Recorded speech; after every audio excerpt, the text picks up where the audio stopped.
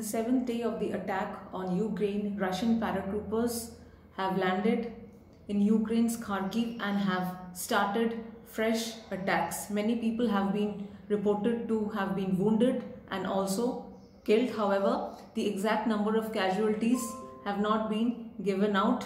Kiev and the city of Kharkiv have been under intense pressure as they have been attacked for the past 3-4 days on a continuous basis, which has killed a lot of people, including children as well.